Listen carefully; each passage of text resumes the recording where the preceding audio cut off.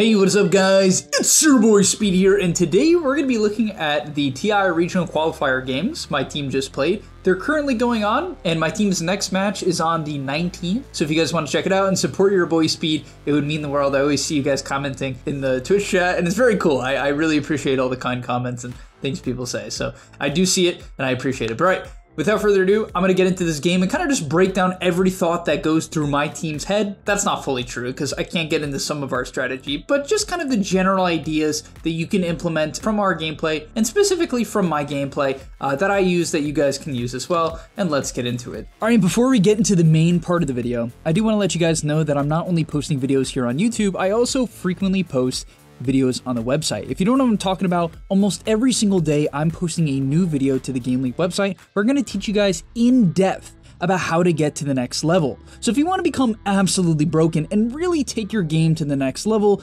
I'm going to be able to help you, because sometimes the guides on YouTube, there's either not enough of them, they're not specific, or they're just tier lists, which I know you guys love, but at the end of the day, the GameLeap website is going to help you get to the next level. So click the link down below and sign up. So in the laning stage, I actually messed up a lot. I think I was a little bit nervous and kind of just not lost focus, but just wasn't at my best right away. Because basically anytime, and this is a very important tip guys that you can steal right away, if you're playing offlane and your position 4 is late to the lane, you have to just wait.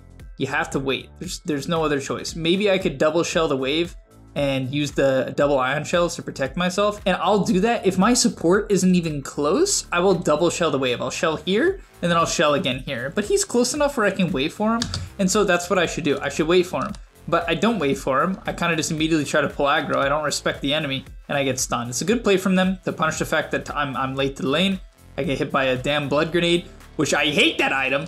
And I take quite a bit of damage. I take a lot of damage. And this is a problem because now next time they stun me, they can continue to chip me out, right? I'm definitely in a pretty vulnerable position now. So this was a bit of a grief. I decided to double to shell up the next wave, but due to my poor HP pool from earlier, they can make a very easy kill attempt. On top of that, there's probably no real need to shove the wave here, or to shell the wave here, right? I'm in a situation where the lane's gonna slightly push into me due to this range creep.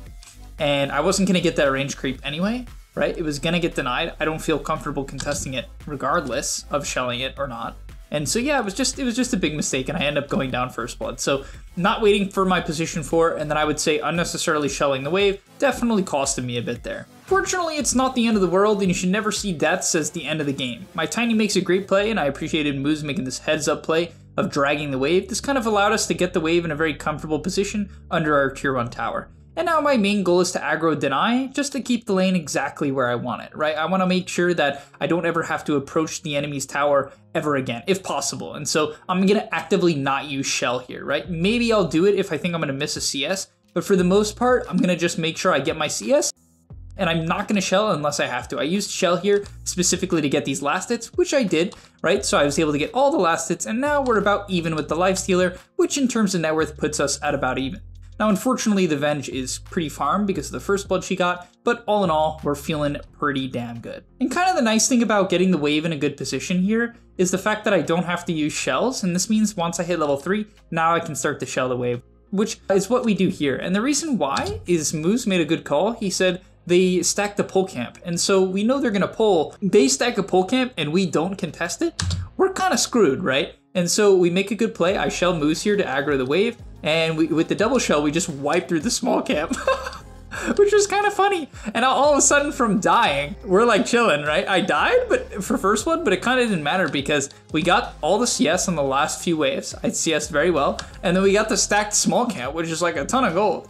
It's probably like a full wave, you know? And so we're chilling, right? We're just chilling. And now I have a Vanguard at minute 4. So not my greatest start, but that's okay because, you know, even if you choke, if you understand some good decisions in the next few minutes, you can kind of make up for it. And this is everything I'm showing applies to the safe lane role and even to the mid lane role to some extent. If you're a mid lane player, right, you have to learn how to try to get the wave back under your high ground. That's a skill. If you're a safe lane player, same thing. These are all skills you can develop in order to become a more consistent Dota player. Now from there, at this point, it was kind of just a game of like pushing out the wave and honestly mostly trying to ignore this guy, push out the wave and then farm the large camp.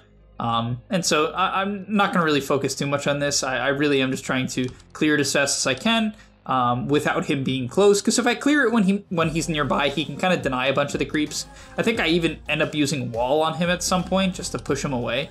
No, yeah, I force him into a creep. So we're chilling, really just at this point pushing out the wave. I don't threaten Lifestealer, but he doesn't really threaten me either. And I'm also gonna pull the wave from behind the tier 1 to the medium camp here and gonna get really, really farmed. And so I'm more than happy. So honestly, the biggest thing I could recommend to you guys if you're a Dark Seer player is that you specifically focus on pushing the lane and actually farming the tri-camp. I think a lot of people have this bad idea on offlane that they're supposed to like run at the enemy, but it's matchup dependent, right? How am I supposed to run at Lifestealer? Well, I'm not. What am I gonna do to Lifestealer? Of course I can't run at Lifestealer. So what am I gonna do? I'm gonna play for farm. And so I use Surge to get here so I can stack the camp. Optimally, I got here earlier, I actually messed up because what I wanna do is stack this at 52, 53, and then stack this at 54, 55, and double stack. Because you can farm ancient stacks on this hero, especially if you get Seeds of Serenity. Because what I do is I take the Seeds of Serenity, so I'm like hyper tanky and have a ton of regen and can take agents. And then I always buy a Soul Ring. I love Soul Ring on this hero because I just feel very tanky and I feel very comfortable just spamming Ion Shells to farm. Like spamming them to farm. I feel like if you don't buy Soul Ring on this hero, you can't really spam it to farm. You can shell yourself, and you can take a neutral item and shell occasionally, but it's not that great. I almost died bottom here. This is just a great global into TP. That was a call out from my silencer here, so wonderfully done from him. Shout out B9 on that one, he completely saved my ass. And then we're gonna farm up some Ancients, and the way in which you do this is you just shell one of the small creeps. Anytime you're killing a camp, you just shell one of the small creeps, right? For instance, if it's a Hellburst Smasher camp, you just shell one of the small creeps, and then you kill off the camp. It's very, very easy. On top of that, another play I like to make as well, against a lot of these carries that I think people don't really understand, like being valuable, is just using the wall to bully them a bit, right? This guy can kind of be a nuisance to me, but I don't mind using wall on him. It's only an 100-second cooldown, it's 125 mana, which is really not a lot.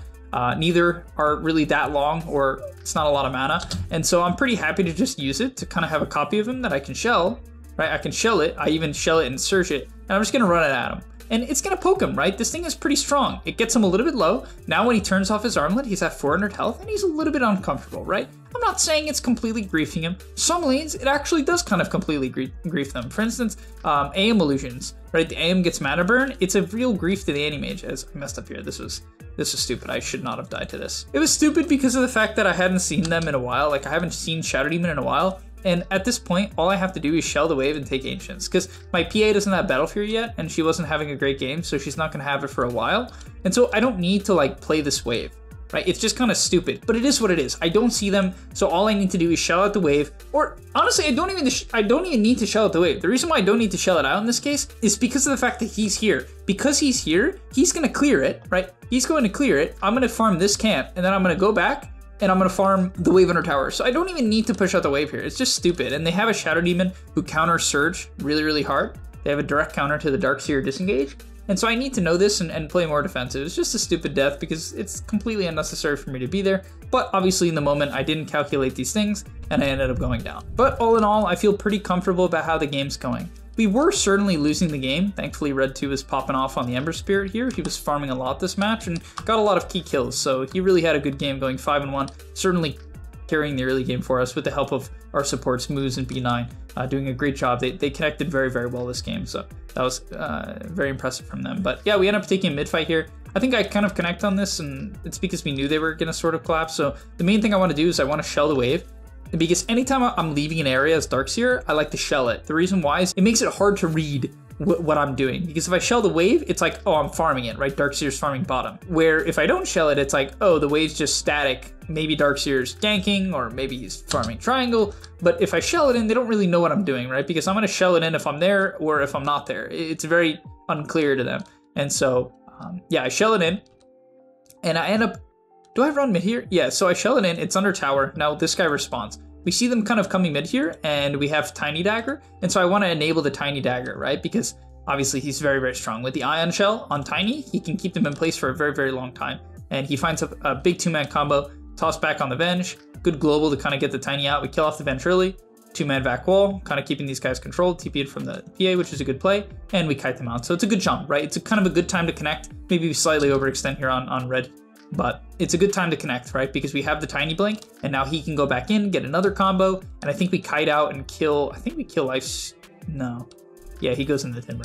But that's fine. They like buy back Shadow Demon. It's a good fight. Sure, we lost our Ember, but that was certainly a net positive fight. Now in this game, I'm going mech into pipe, and the reason why I'm doing that, it might not look like a great pipe game, but there's a couple things I'd like to mention. You might be saying, Speed, why aren't you going Crimson against Beastmaster and Lifestealer? Well, first of all, the Lifestealer is rushing MKB, which is magic damage. Like, it is a lot of magic damage. That's something to keep in mind. This guy went Ags on Beastmaster, so he went the magic damage Beastmaster build, and yes, pipe sucks against Timber because all of his spells are pure, which I knew. However, their supports are going to do pure damage in the early game, and they're a big portion of the damage. This is their main early game source of damage, right? Their way of winning early game fights is primarily going to come from Beastmaster's Axe. It's incredibly good in the early game, and I feel like it has to be addressed. And the best way to address it is pipe, because how it works is when you go on him, if he has the drums of Slom going, he'll heal. But if you pipe your teammates and he doesn't do any damage because they're piped, he does not heal. And so I find anytime I'm playing Beast with Ags, the best way to deal with it is, if you can, to buy a pipe. The reason why I don't want to go Greaves is, well, there's nothing really for me to dispel. What am I dispelling? Frankly, nothing, right?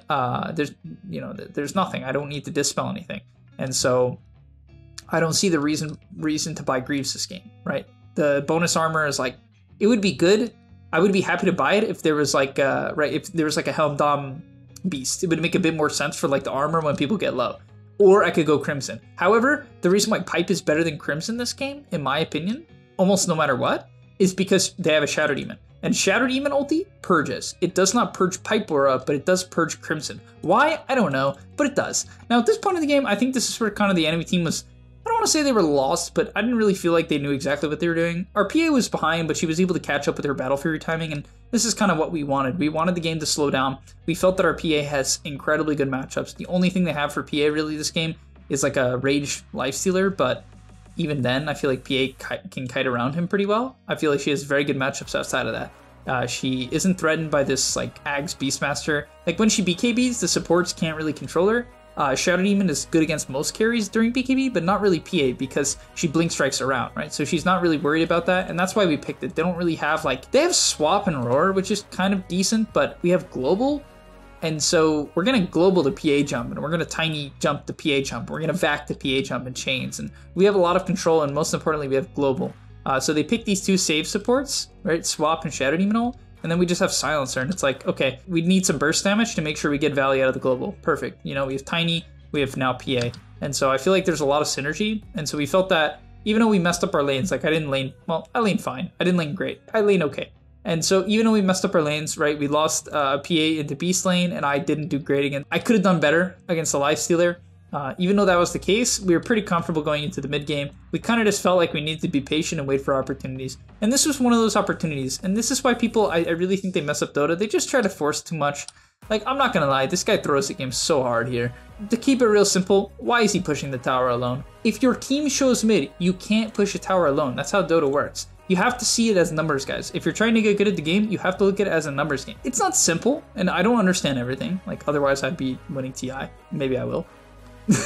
No, but like they show, we have a Watcher here. This guy shows on the Watcher. This guy shows on midwave. Timber showed on the last midwave. You can't do that, right? And then like proceed to not leave. He would have probably been fine if he cleared the wave and left. Maybe he just felt because he was on his pipe axe timing. And trust me, you are strong on this timing. The problem is if you get silenced and you can't get off your roar, your drum stacks don't start going. That's how the thing works. If you roar, you get 15 stacks, which is, you get up to 20, and it gets better the more stacks you have. If you have no stacks, you don't do shit. You're basically worthless, right? You just died at Deso. And that's what happened. We just got a Deso timing, and we didn't even global. I don't think we globaled. Yeah, I think we globaled now. And so it just kind of goes to show, like, he's just not understanding the map, and you gotta understand the map. It's just a huge, huge throw from him, right? It's a huge throw from him, and we're able to chase forward. Nothing really crazy here. All I have to do is kind of surge my teammate. Oh, I surged myself. We knew this guy didn't have rage, just kind of keep him in place. I know I'm not like comboing with anything there, but the point of vac walling there is just to keep them in place, because we're in such a state of advantage where we're chilling, right? We're gonna be able to push forward, clean up the fight, and then from there, what should I do, guys? Go back to farming, right? We win the fight, going back to farming, kind of cleaning up camps, hitting my next item timings. A lot of people would lollygag, they'd walk around and just do random shit. Don't do random shit. If you're playing a hero that can farm, right? That's why I like playing Dark Seer so much. If the game's going poorly, you can farm. If the game's going well, you can farm. If the game's 50-50, you can farm. Some heroes can't really do this, and that's why I don't like those heroes as much, right? There's certain heroes that I just think are much, much harder to play, and they force you to play in certain ways. Where with Darkseer, fight ends, and now we go from, you know, 1k up to, yeah, most of our net worth was gained from the fight. Let's be reasonable. Most of our net worth is gained from this fight, right? We go up to about 4k lead. But then after the fight ends, because we have such efficient heroes, we can push up to that 5k lead. We can probably go towards that 6k lead, which we had until they took Tormentor, which, whatever, it's kind of cheap. It's not fake net worth, because yes, you get Shard on Shadow Demon, which is good. It's definitely good. If he can use it before Global, he can dispel anyone who gets Globaled, which is actually really great. So it's not fake, but then we go back up to 5k anyway, right? So because we have good farming heroes and we understand, hey, let's split up and farm, we're able to build a bit of a lead here, right? Even though they took Tormentor, we are able to maintain our lead and basically somewhat build a lead and work towards our next items. And yeah, from there we build up Greaves, just because somewhat slot issues, but also I do feel like the bonus armor is nice, right? It's mostly for slots to some extent, which maybe actually isn't a good reason. Maybe I should just buy a Hex. Yeah, from there I honestly feel like our team fight's more superior than them. All I really feel like we had to do at this point was kind of take a nice 5-on-5. Obviously it's not that simple. It's not like we just automatically win the fight. For instance, like their Lifestealer, if he gets on top of PA, will destroy her. He wins that 50-50, like it's not even close, right? His MKB Satanic and double her health, like he destroys her. But I feel like the problem is he's gonna have a hard time doing that. And once again, I don't know what these guys are thinking. Like honestly, they were like so not on the same page, and that kind of, it's a big problem in Dota. You need to be on the same page. Like I don't know what they were reading. Like I don't know where they thought we were. Maybe they thought we were bottom, because like, yeah, they must have thought we were bottom or mid. I think Ember showing mid made them feel comfortable, right? They kind of see this Ember pushing out mid, but that doesn't mean shit, and they should click on him and say, he has an active Fire Remnant. I don't know how they think, yeah, I don't know how they think they're safe, but they did, and they show on the wave, and it's just free, right? We jump this beast.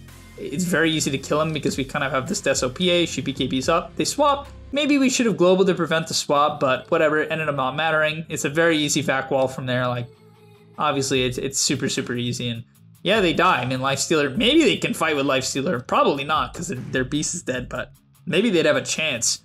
But they didn't even have a chance, right? We wiped them, and now we're 9k ahead, and I think we get Aegis soon too, and this game's, yeah, I mean, it's not impossible for them at this point, but we have way better team fight. Like, it's not even close. We have Vac Wall, like, they have a beast who frankly falls off. Like, I play this build, it's a tempo build. If you get it early, which he did, and he was having a good game, if you get it early and take some good fights, it can feel like the best thing in the world. Like, this build can really feel OP. But they couldn't, like, line up any fights. They just couldn't, they for some reason weren't able to, like, find good fight selection. This guy got jumped twice in a row, and it really costed them. They just couldn't get on the same page. Same thing here. Like, they just kept, these guys are clearly, I mean, I don't know if they're not focused or they're not communicating, but it's very easy to pick these teams apart. I'd love to give my team a ton of credit, and we deserve it. We understand and punish the gaps, but like, Beast shows mid here. We see him, and we see his team top. What do you think happens when we see Beast mid? We jump them top. Like, but it's a game of numbers, and hopefully you can see, like, that's how you should be thinking in your pubs. And you might be like, but I can't get my team on the same page, Speed. There's no way I can take advantage of the advice that you're giving me. But the reality is, you can. You can take advantage of it. It's just like, maybe you only have 3 people following you, but they're showing 2 heroes mid and 1 hero bot, and so you have a 3v2. It's just like situations like that. Or maybe they showed 4 heroes top for a team fight and their carries farming bottom alone. That's what you gotta be paying attention to. That's how you should be thinking. That's how I think in most of the games, and another free team fight, right? Very, very easy. Their Lifestealer just instantly dies to like triple shell plus Deso, and yeah, this game's about over, so I'll show you how we clean it up. But 17k lead, obviously it's pretty easy from this point on to finish up this match. Just took a couple of good fights, clean initiations, nothing crazy, nothing crazy. We go high ground, and all we had to do was kind of, honestly, I think we were a little bit too wussy here. We're like so far ahead. I think we should have jumped. We could have jumped with like Vac. We just weren't on. We didn't execute this too well, and our Tiny almost ended up dying because of it. But good 4-staff gets him out, which is nice. But yeah, we just go high ground. We have a ton of auras. They tried to force us back with like some sort of top push from Lifestealer, which wasn't terrible. And my team was saying like, hey, TP back. But I told them like, this beast is dead. He probably doesn't have buyback. Venge died. She probably doesn't have buyback. We have Aegis. We're obviously winning the game. We didn't know by this much. but like we're obviously winning the game. Don't TP back, right? Like we don't need to split up. Don't give them a numbers advantage. I'm not saying all this, but this is the gist of what I'm saying, right? I'm basically saying, like, I was saying, don't TP back, right? Do not TP back. Just get racks, right? They don't have anything. We were kind of like afraid of losing our top racks and them jumping us, but I felt in this moment we were just so far ahead where we shouldn't fear them. We have Aegis PA. We have everything we needed. I think we had double Hex at this point, yeah. Like, even Lifestealer cannot feel safe. You know what I mean? This guy can just die. And they tried to wait for their beast, but by the time he came up, we already had taken Megas, and yeah, I think we fake back here, which is a good play. Anytime you're winning the game hard, you just fake back. Basically, all you do is you leave, and then you smoke, and then enemy team gets lazy, and, and your PA jumps them. She probably could have waited on PA, let's be real. He probably could have waited, because, you know, we could have, like, Vac Avalanche or Vac Hexed or something, but, you know, whatever. It is what it is. Carry players, you know what I mean? They just want to be the stars of the show. It's tough, you know? It's a life you live, but, oh, look at this. Okay, this was a good Vac. This is actually a quick thing. I thought this Vac was pretty good. Pretty important Vac. I think people don't understand these types of Vacs. They always look for 3 or 4 man Vacs. Vac Wall is also very good for just getting carry players stuck. Especially here like Lifestealer that has slow built into his kit. His illusion slows him. Because you get the passives with Wall of Replica. And so I know he's stuck because his Rage is on cooldown. He has Satanic, but that won't stop the slow from the illusion. And so with Rage on cooldown, I Vac Wall him, and just the idea is literally keep this guy in place, right? And I know his Rage is down, and we keep him in place, I don't know how he got mana burn. Oh, is this Silencer hitting him? What the hell? The insta-steal is 5 in per hit with the shard. That's so funny. He ran out of mana. I was like, how did he not get Rage off? I remember thinking in the moment, how did he not get Rage off? He actually got mana burned by Silencer. What the hell? I don't think I've seen that before, even though that seems like something that would happen. That's too funny. Okay, well, yeah. And then this was alright, I'll end the video here. This is just a cool combo I want to show you guys. This is really cool. Just a quick ping, you know, just a little ping. I check my Tiny's items. I think I check them here. Did I click on him? Yeah, I ping. I'm like, do you have Blink? Do you have Avalanche? He says yes. Hit the combo. Blink Strike from PA with the Battle Fury. Oh, God. Oh, goodness gracious. That was a wombo combo right there. That was a thing of beauty. That was a thing of beauty. But alright, thank you guys so much for watching. Hopefully you can kind of see why our team prevailed this game. Yeah, hopefully you can kind of see why I think some of these teams are not so great. And the mistakes that they make. And it's hard not to make those mistakes because you got to be constantly paying attention. Trust me, I make those mistakes more than I'd like to admit, but that's what it takes to be a good Dota player. You can't make those mistakes. You can't die at the tier 2.